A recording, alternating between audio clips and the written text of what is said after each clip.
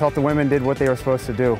We've been training all year for moments like this to stand head-to-head with good D1 teams in the state and compete up to what our training is and to always fall back on what our average is. Our average right now is competitive grit and our fitness is there, so all we need to do now is execute. We're entering into our championship phase of our season.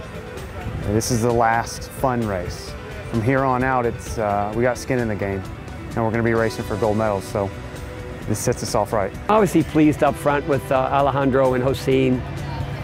You know, we see Josine every day. We know he's going to be good, and I think it was a relief for both him and Ciro to get to race today. So in that respect, very pleased.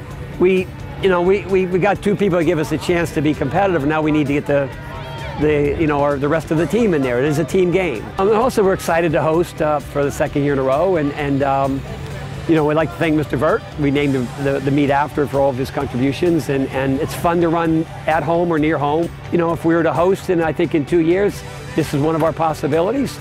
You know, very competitive races on both sides. You know, that's what we want to do. We'd like to host, by the way.